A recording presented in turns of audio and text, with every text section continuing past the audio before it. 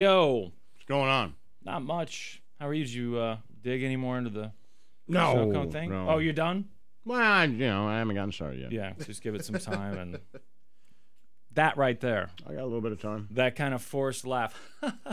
You guys are so funny. And the way you won't look at, like when I look at him, you won't look at me back. Looking at you all day. I'm looking at You you. guys are Come trying. on, You're you trying. guys. You can keep doing it. There's nothing there. You kill me. You kill me. He's over there texting like, "Don't say a word." Don't say anything. Laszlo, I've known you a long time, and I think I know how you're going to feel about this. Okay. This new trend.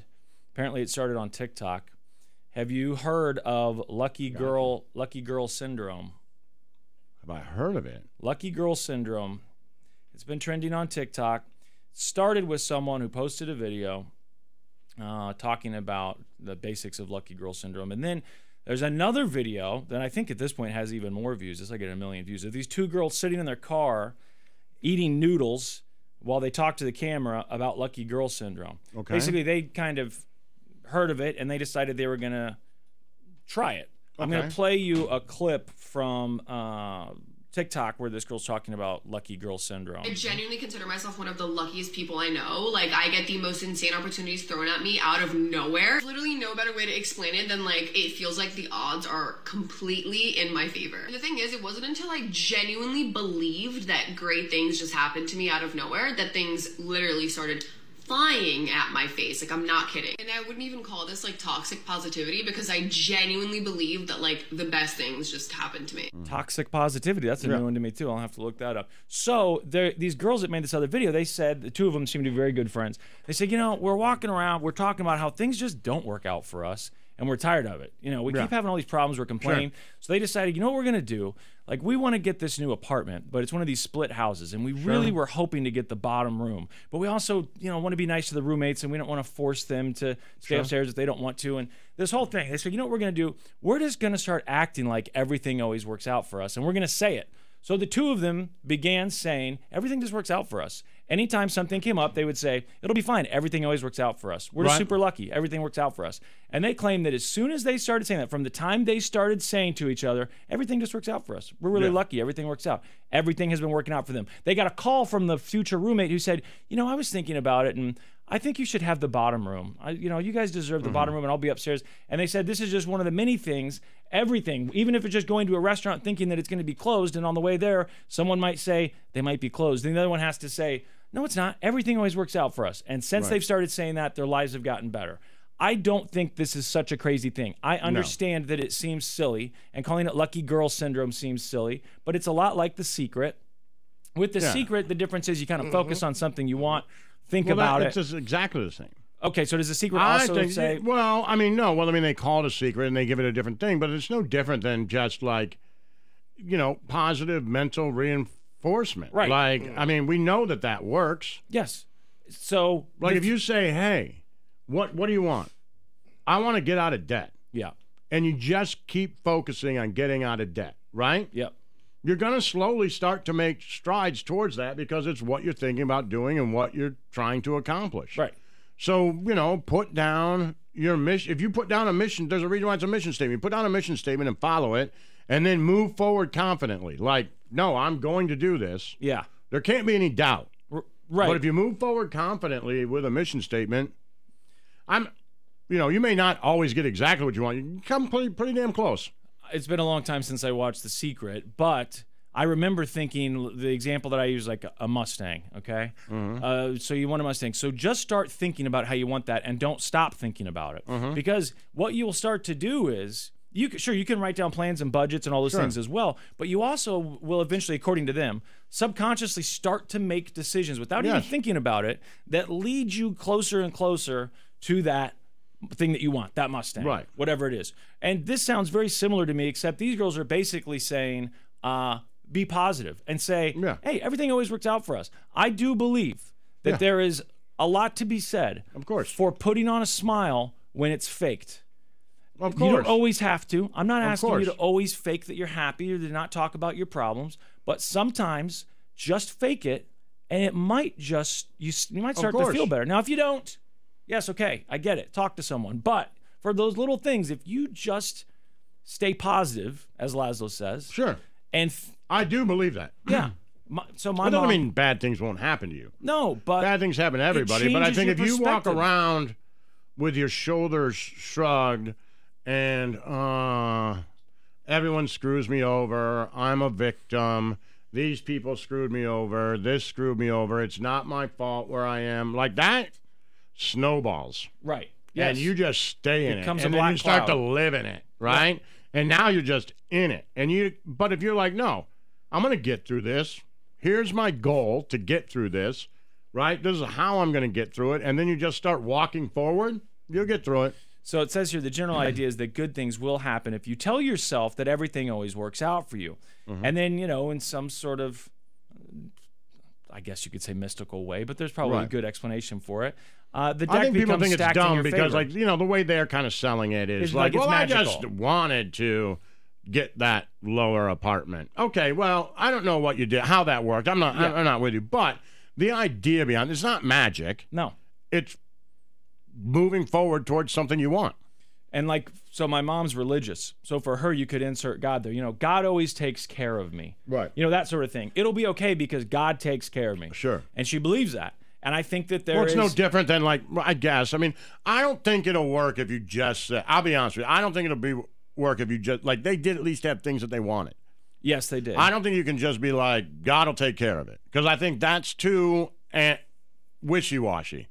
I think it's like, hey, we're behind on the mortgage and God's going to take care of it. And I'm behind on then I think you start moving forward. If you need God to walk with you, then that's one thing. I mean, it's basically no different than what Joel Osteen will tell you. Yes. It's really just a power of positive thing. It's probably been around since forever, well, right? they get to that, yeah.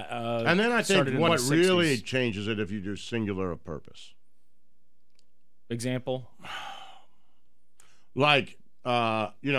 It was so you can't want many things on many fronts. So you have to singularly focus on what that is. And you can even make it smaller and smaller and smaller. But I was managing a Little Caesars and I started to go to broadcast schools. I'm going to get into radio. Right. I couldn't be like, I'm going to get into radio or maybe TV or maybe journalism. Or, if this came around, I'd like to do that. Or maybe I'll start. That never works. Yeah. Never works. Okay. It's got to be like, yo, I'm going to get a job in radio.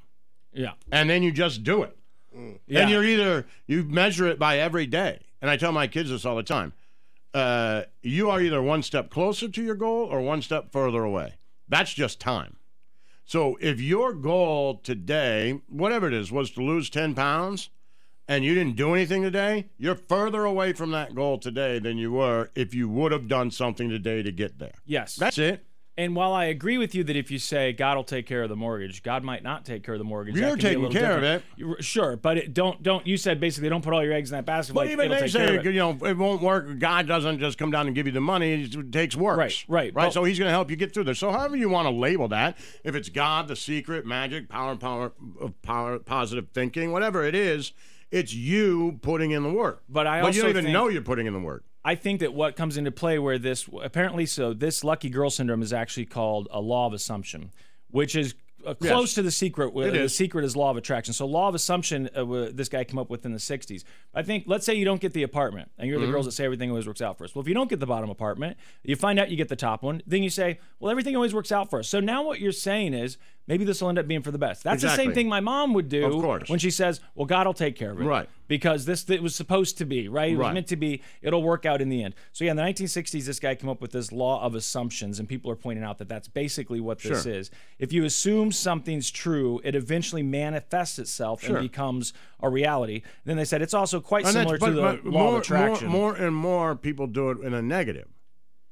Yes, of And course. that's what destroys your life. We all know That's those the part people. that, right. Like, I assume she's cheating on me. Yeah. Well, okay. If that's your single focus is that she's cheating on you and you're going to catch her, then she is. Yeah. And she will. It's going to happen. Right? Like, but people would understand that in a negative way. If I just told you that, you would be like, of course that happens.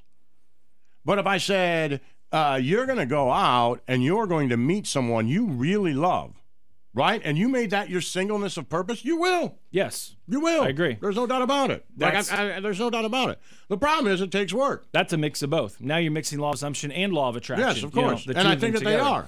But so there are people that are critics of this, and those people say, Of course they are. It's just they're the people with the black clouds, right? Exactly. They say it's delusional, and they're the ones who call it toxic positivity. Yeah. Which, you know what? I don't even want to know what the hell toxic positivity I'm telling is. you. And so, but I'm I sure do it's believe that's stupid. got to be singleness of purpose, and it can be really small. Yeah. Like I even talk like playing sports. Like I tell kids that I coach or whatever, like we'll just use like a linebacker position. I think I was actually talking to my oldest about this earlier this morning. It's funny that it's come up. If you're a linebacker, right, and you say on this next play, I'm going to blitz and sack the quarterback, right? You have to do that with confidence, and you have to believe that you're going to do it, and then you cannot doubt yourself while you're doing it. What happens is you're like, I'm going to blitz, and I'm going to sack the quarterback. Then something happens, you're like, oh, no, I think the running back's coming this way. Maybe I should dead in the water.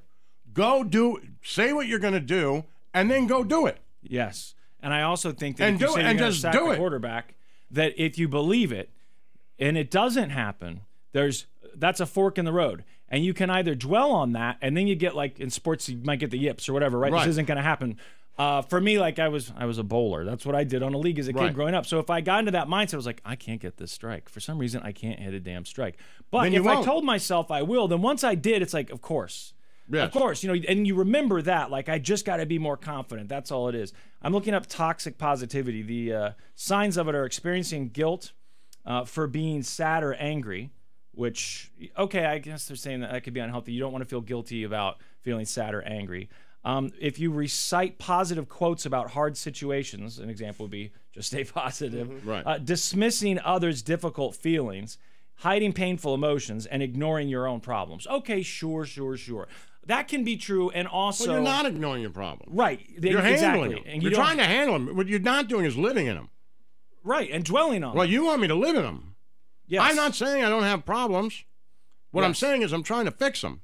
And in order to do that, I need to move forward confidently that I have a plan. I have a plan, and I'm going to execute that plan. Just make it that easy. Yeah. I want a Mustang. I'm going to get a Mustang. Okay. Law of attraction. Now let's start going, right? Because I'm guessing if you do that, maybe it's little baby steps, but your mind tells you, hey, you know what? I'm just going to make coffee at home. Well, now I'm one step closer to getting that Mustang. It may be $1, Yeah. but I'm one step closer, and that's how it works.